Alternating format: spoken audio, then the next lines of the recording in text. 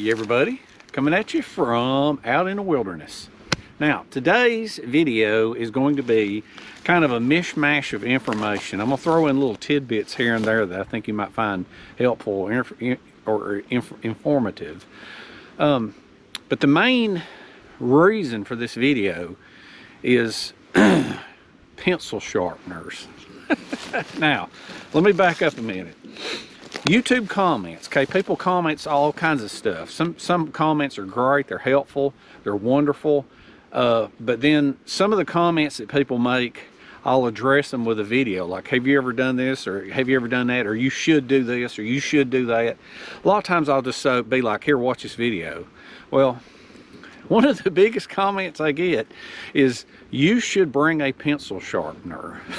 And I'm thinking to myself, I'm trying to remember if Daniel Boone or Davy Crockett brought a pencil sharpener, or Cody Lundeen or Les Stroud. So, but anyway, to the point, I actually brought a pencil sharpener, and I'm going to see what it can do. And I think I already know ahead of time what it can do compared to a knife. And a lot of times, I don't know, there's a lot of times they have these little short videos on like Facebook and TikTok and Instagram and stuff with all these neat little tricks that these little people do. And I think that's where the pencil sharpener thing came from, is a bunch of little shorts with people using them and making shavings. But the true outdoors person will carry a knife, period. And I've got a funny saying about that here in a little while, but I've done jibber jabber 2 minutes, so I don't want to lose all my viewers from boredom. So let's go over in the woods, out of the wind, and let's talk a little bit more about the difference between pencil sharpeners and knives, and why I think you should just carry a knife.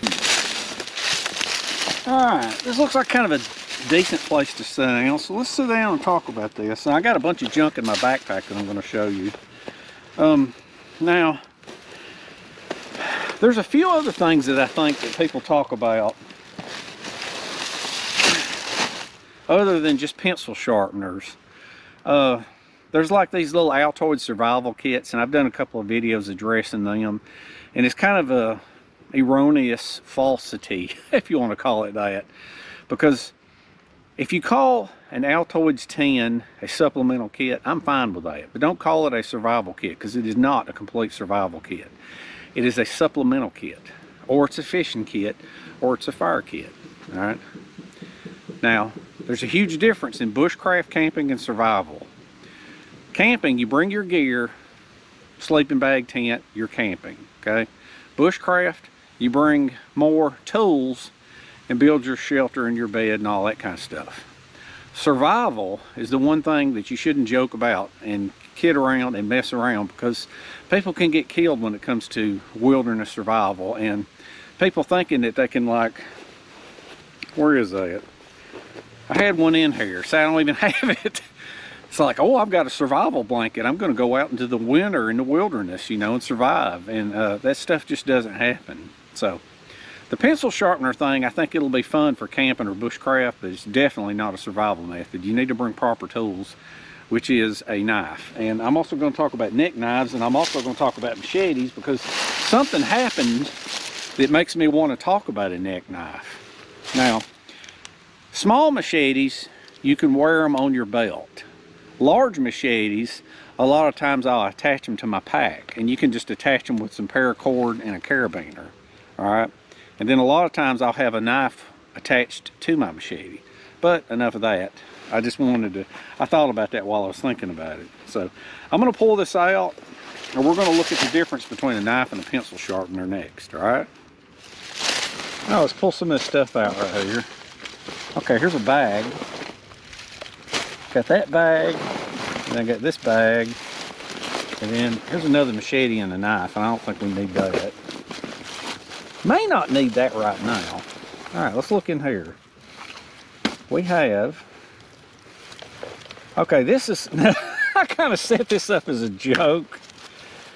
Okay, that's a neck knife. All right, now most people, fire is important. It's as important as your knife. So a lot of people will have their beautiful bushcraft knife. This is a 73 Forge.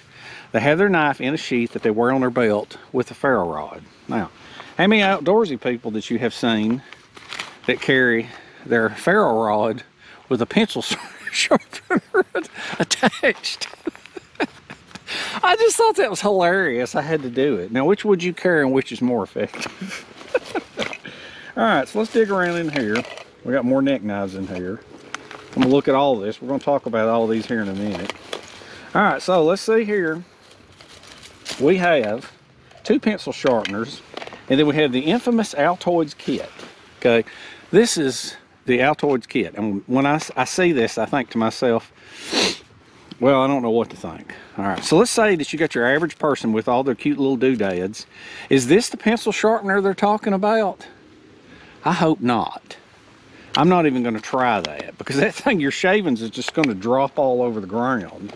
I would assume that what they're talking about is one of these that has for smaller twigs, larger twigs. Well, actually it means pencils, and then a place to put the shavings in. All right, so for me, that's not what I use. For me, what I'm going to do is I take a knife of some kind. I take a knife and I make shavings. All right, that's what I do, because a pencil sharpener sharpens pencils and maybe makes twigs, and a knife does about 40 or 50 different things. So we're going to go head to head and see how well a pencil sharpener holds up to a knife. All right. All right, so here we have our typical pencil sharpener, and I picked up a stick up off the ground because I don't have a knife. So let's see how it does. It doesn't fit. Well, let's try the small end. Okay, the small end doesn't fit either unless I break it off. So let's break it off about right here.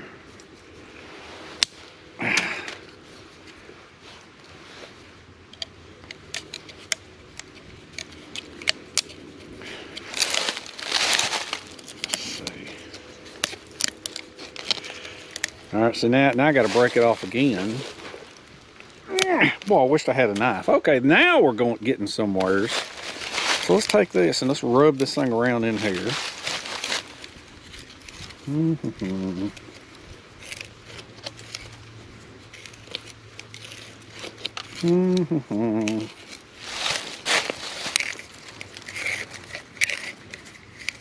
Once you get it going, I guess it cuts pretty good. All right, so I'm gonna cut on this thing for about 2 minutes and see what it comes up with. Look, you can already see inside it. It's filling up with shavings. All right, I'm gonna cut on this until this thing fills up. And then we're gonna get our knife and we're gonna make some shavings, all right? Now, I notice there's kind of a technique to this. You stick this in here and you kind of twist both. And I got to noticing it as you, look, you can put more pressure on it as you're pushing down. All right.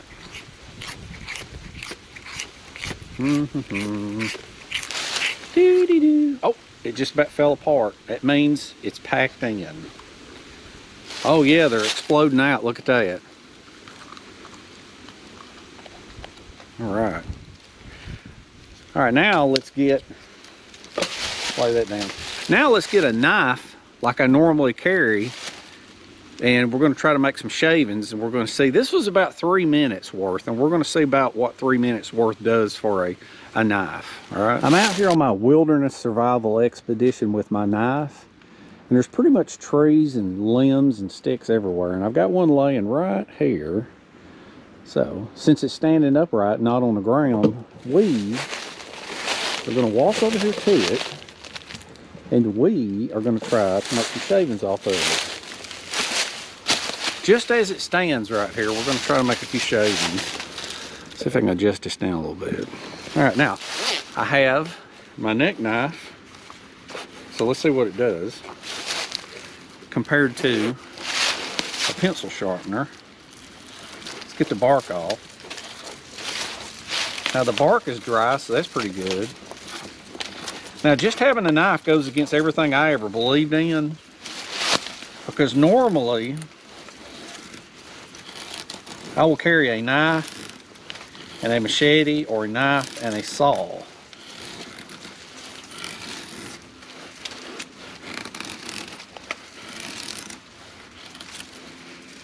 All right. Now that right there,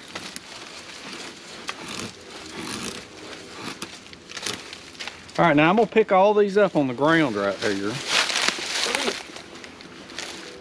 That was probably a minute or less than a minute. I'm gonna pick all these up on the ground right here and see how they compare to the shavings from the pencil sharpener. All right, so let's pick all these up. Now, if it's raining, you want to take other measures to get your shavings. All right. Now, not all shavings are going to look like this. It depends on the grind of the knife, and it also depends on the angle that you approach the wood. So now I've lost a lot of shavings here, but what we're going to do is we are going to, okay, we're going to put these over there on the log. All right, I think I've got enough. See these? All right, so let's go over there and put them on a log and compare them.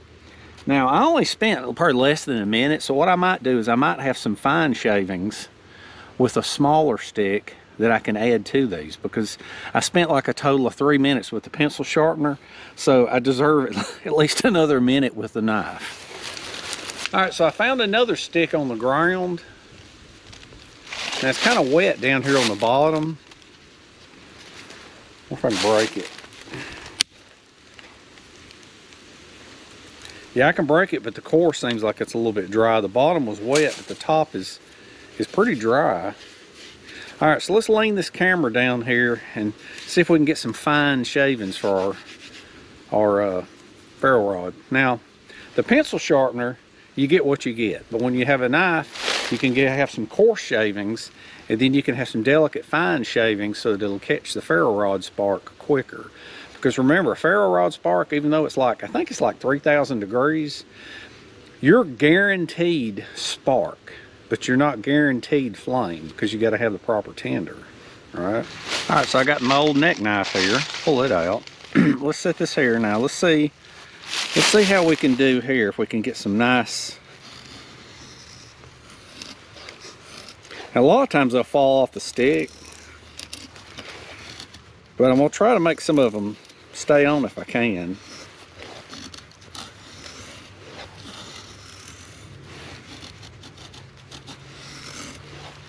Because it all depends on the wood, the grain of wood.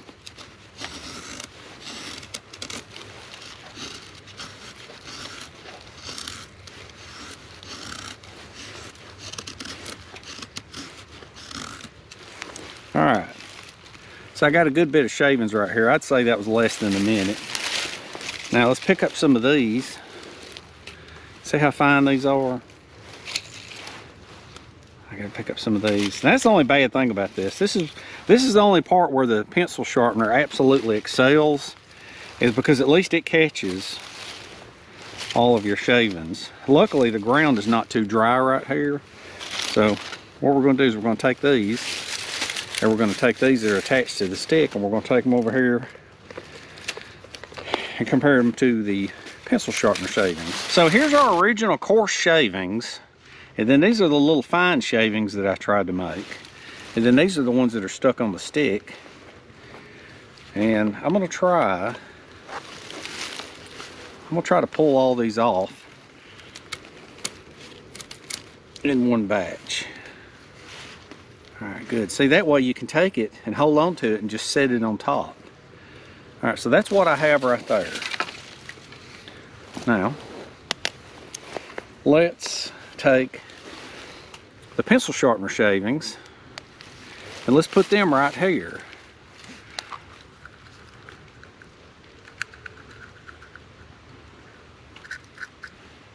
All right, that's about 3 minutes worth of shavings. And then this is probably about 2 minutes worth of shavings. I probably should have timed it, but I didn't want to get that picky.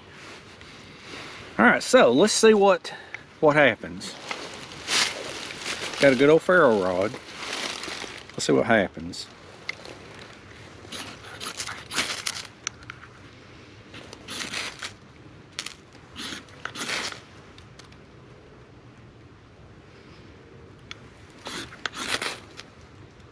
There we go. Well, we got flame. We got flame. It worked. All right, so now I'm gonna pile them on there. And y'all at home, y'all can pay attention to see how long that flame lasts.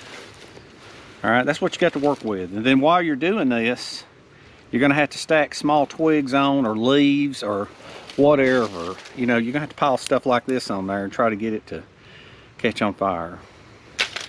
All right, so the pencil sharpener does work. All right, it does work. You can catch a ferro rod flame with that.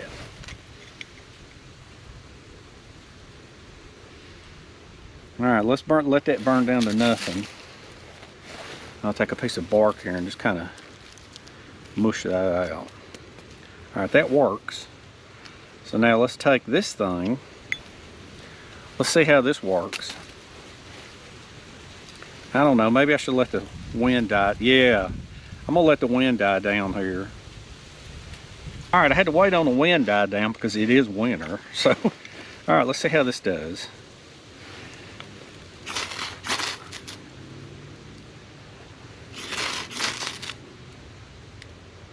Oh, look at that. So now I'm gonna take this and set this on it. And then I'm gonna, oh, look at the wind blow. Look at the wind blow. And then there's my shavings. All right, now you tell me.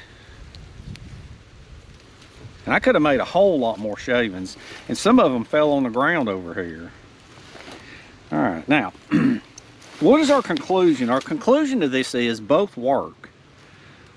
But like I said, a pencil sharpener sharpens pencils and sharpens twigs. A knife will cut anything, any amount of shavings that you want, any size you want. You can have fine, you can have thin. And so you could just make a pile of these. You could, if you had time, you could make them with a pencil sharpener. But if you know, and like I said, a knife does all kinds of other things too. So, all right, now that that is out of the way, I have proven to myself that both work. And knowing that they both work, this leads me, how should I put this? So I can still move this around and keep this flame going. That flame sustained itself a lot longer than the other one. It went out. Let's see if I can blow it back into life.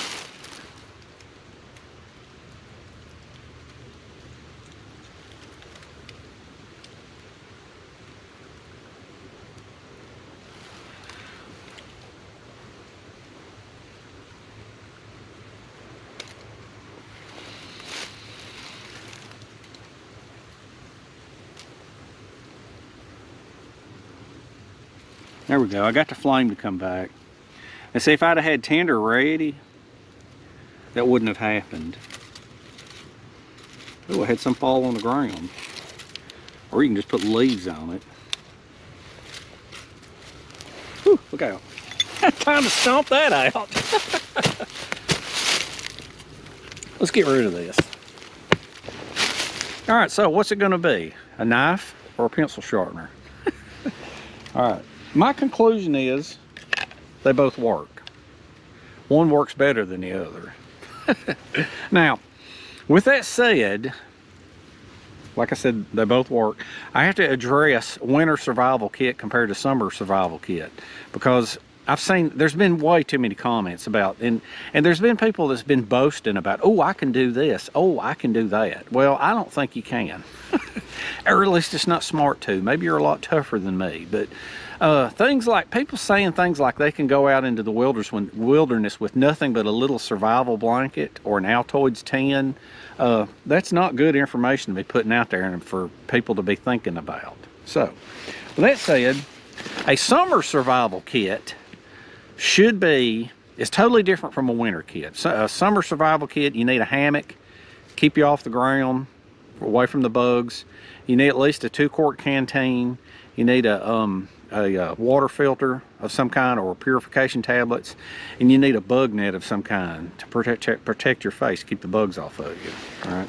Now, When we're talking about minimalist, absolute minimalist, I'm going to show you what I consider to be the absolute minimal wintertime survival kit. And you really need to carry a backpack full of stuff, but some people like to train and they like to you know, see how tough they are and see how little they can get by with. But to me, this is the absolute minimalist kit, and I'm going to explain why. You'll need some kind of a ferro rod or a fire kit of some kind, because fire is very, very important. I also like to have a ferro rod because matches get wet and the striking surface wears out. All right. And lighters sometimes don't work below freezing temperatures. A ferro rod always works. All right. As long as there's some kind of dry tinder, and if you have a knife and a machete or a knife and a saw, you can get to some dry wood. All right, so those things right there, some kind of fire is an absolute basic to me. And then the bare minimum to me is a folding saw and a knife. All right, this is a Mora. It doesn't cost much. That is a Mora Companion HD. That is the king of survival knives, because you could buy 3 and carry one on your belt, one around your neck, and one in your pack. And then this is a Baco Laplander. Silky saws saw a lot better, but a silky saw is hold on, my camera's drifting down. A silky saw is on the pull stroke only, so sometimes they'll bind up and break, but a Baco Laplander is a push-pull saw. It's very hard to break that blade.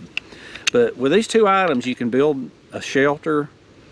You can build a shelter frame, which is most important with the rest of this kit. And you can also procure firewood. All right, now the other things that you need in here is you need a tube tent. All right, a tube tent, because it's something you can crawl inside. It has a floor and it has 2 walls. So it's going to protect you from the leaves on the ground, and it's going to protect you from the rain and the snow on the top. And since it's reflective, it'll reflect your body heat. Very, very small, doesn't weigh much. Then, instead of a survival blanket, you need 2 Mylar bags, all right, or they call them emergency bivvies. And what this is these are the same size as a sleeping bag, but they're really, really thin and are reflective on the inside. Now, the reason that I say that it's a bare minimum requirement of 2 is you take one and you fill it completely full of leaves and slide it inside your tube tent, fill it with leaves, slide it in, and that becomes your mattress. That's your insulation from the ground. And then this one, you can either crawl in this and lay on top of that, or you can fill this with leaves and lay it on top of you like an extra thick blanket. So you'll be sandwiching yourself between 2 bags full of leaves. So these 3, and these really weigh very, very, very little. So that is a bare minimum. And then to me, if you can get it, this is not a backpack, this is a sling bag. And the stuff that's in this sling bag, this thing, you sling it over your shoulder with 1 strap, or you could get a fanny pack and it'll carry the same stuff. But I kind of feel like you need a small pot for boiling water, because below freezing temperatures, you can't rely on a water filter in the wintertime. You may wind up having to boil snow or ice. So you need a pot for that. And then you need a cup of some kind with a lid, preferably. See, those either fit inside each other, or the bivvy sack fits in one. Well, actually, that's the way I do it.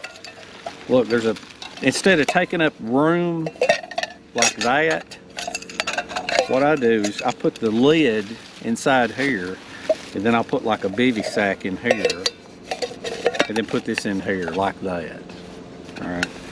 And then on the outside, you're going to need a small container. And then there's room for other stuff in here too. There's another little zipper pouch in here. You also need a small flask for carrying water. All right. Of course, if you're like me, you also carry a pouch. So that is enough about the minimalist survival kit. That is what I think. That's what I think that you should carry. Look at this, my mirror's messed up. That is what I think you should carry. Now, the end of the video,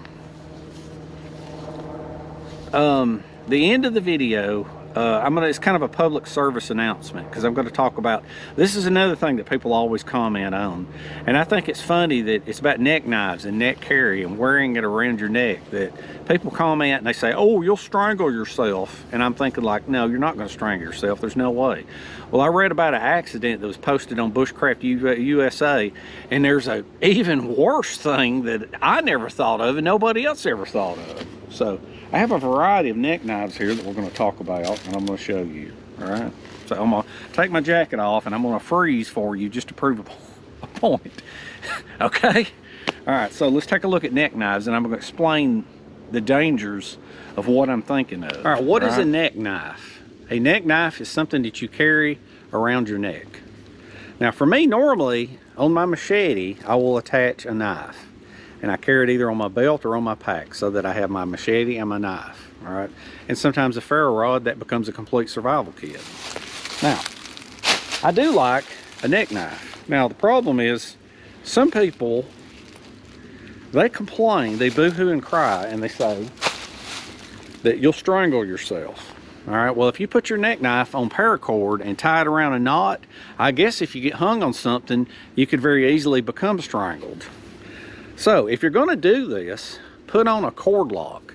That way, if it does get snagged, nothing will happen. But you're supposed to wear it when you're hiking in your shirt. That way it's not flopping around everywhere and it's not going to snag on anything.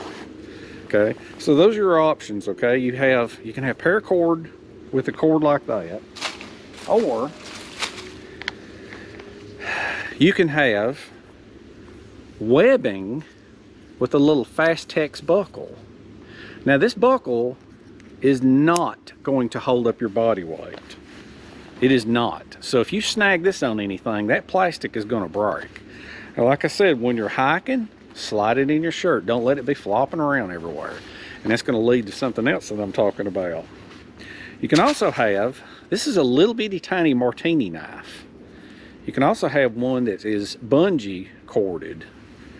All right.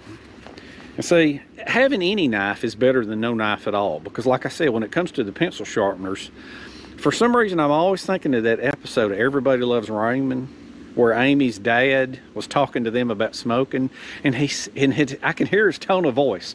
Why don't you just drink poison? And I'm thinking to myself, when people tell me, you know, look, that's safe. When people tell me, you should bring a pencil sharpener, I always think to myself, why don't you just bring a knife? So even if it's a small neck knife, that thing right there will still kick up some shavings. All right, so there's another one. And then of course, you can have the bungee cord, woo, with no knot on the end, and the quick lock thing. And that the other idea behind that is that also, if you want to choke up on it, you can pull it up like that and tuck it in real close. But usually what I do is I'll leave it at a happy medium and slide it in there. And so you got your knife and you got your ferro rod. So if things got real ugly, really ugly, you could probably get by with a knife and a ferro rod. All right. Now, this is the ugly part that I'm fixing to talk about. All right. Let's turn the camera around so we can get another different view. I'm always preaching to the naysayers about wearing a neck knife, and they're saying you're going to choke yourself. Well, I had read on Bushcraft USA, somebody had posted that they had found a guy that had impaled himself on a neck knife. And I was thinking, man, how could this happen? And I got to thinking about something. Now, let's say your average person, you know, if you weigh 180 to, I don't know, 220 pounds, you know, some people weigh 300. If you're hiking along, okay, now this is something for y'all all to think about, because like I said, this is how old Dave wears his knife. Because if you're wearing it like this and you trip and you fall, see, it's going to stay laid relatively flat. Now, I think my only way, I've been trying to figure out how this guy impaled himself, and I think he died. He actually died from it. I think what he did is he must have had his knife out, and as he went to fall, it must have somehow got wedged in here like this. Somehow the flopping around, it must have wedged around somewhere in here, and then he fell on it and it went in his chest. Because if you think about it, your body weight, look, like say a typical Morris sheath, plastic sheath, it's got the 2 holes in the bottom so that water won't be trapped in there.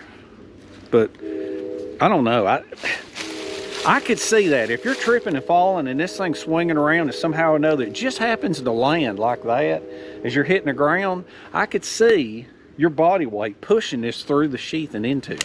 So that's another thing to think about right there. Right there. Now, one more little thing that I want to show you that somebody asked about. Okay? A couple of comments in the past, people had talked about the curls and feather sticks and shavings. And with a Scandi grind, you pretty much, I don't know, it carves up the best shavings, I think. You can either do them thick or you can do them thin. Now, there's a difference in curls and bugles. Curls curl up, bugles are like spirals, and the spirals seem to catch a spark better. Now, if you have a knife that's got a primary and a secondary grind, like this one, it's got the primary and then the secondary. Scandi grinds have a Scandi grind and a micro bevel, but there's a way that you can hold. Some knives have the perfect grind. This is a Cold Steel Outdoorsman Light, and I kind of hate to even show this knife because they quit making it, and the grind on this thing is just perfect. So I'm gonna ease down here and I'm gonna show you exactly what I'm talking about on this. All right, so let's see. Let me move this camera right there. All right, now you can take a knife, break that off. You can take a knife, and if you cut straight down, let's get this bark off. All right, now. All right. That is a good example of curls. Whoop. That is a good example of curls. They curl up flat. Now you see how I was using the knife straight down, just like that. If you hold the knife at an angle, you'll get bugles. Now this is not a good stick. See how it completely changes the curls? It makes them like bugles. Now that other one, this wood is kind of wet. I'm gonna grab that other piece of wood and see if it does better. This is what came off the other stick. These, they call them bugles or spirals. And I knew these would come off better because this stick was drier. Now, Morris Kohansky, if you ever want to kind of challenge yourself with these, he always said that the student passes his test with 5 curls, and his instructors are expected to make 11 curls. So that's something you can shoot for when you're messing around with this. So let's try this one more time just for the heck of it with the dry stick, so you can kind of get an idea. Let's see. It's kind of hard filming with a GoPro like this. All right, so let's go right here, straight down.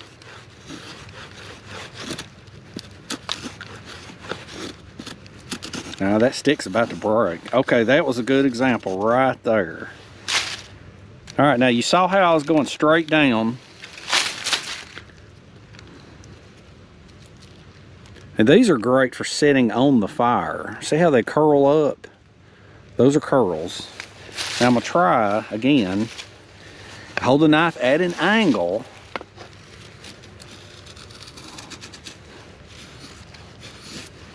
You see the difference at them? And also, I'm not just at an angle, but I'm also moving in the direction.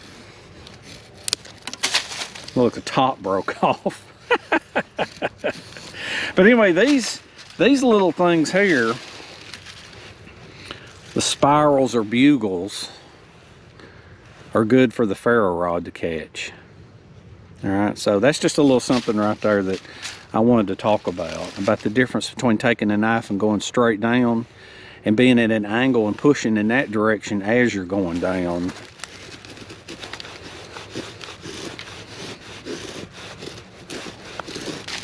All right, so I hope you had fun. I hope you enjoyed it. It is never my purpose to step on anybody's toes or to say that your idea is no good.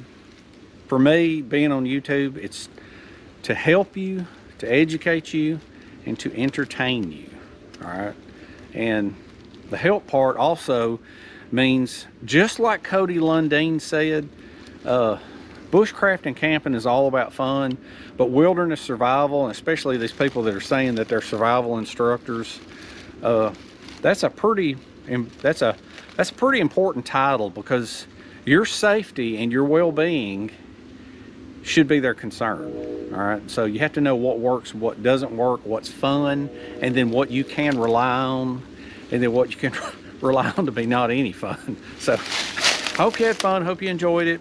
And for you search and rescue people, whenever you find a guy clinging to life, clutching a pencil sharpener in one hand and clutching an Altoid survival tin in the other, always remember, as you're helping that victim and getting them back to safety, why didn't you just carry a knife?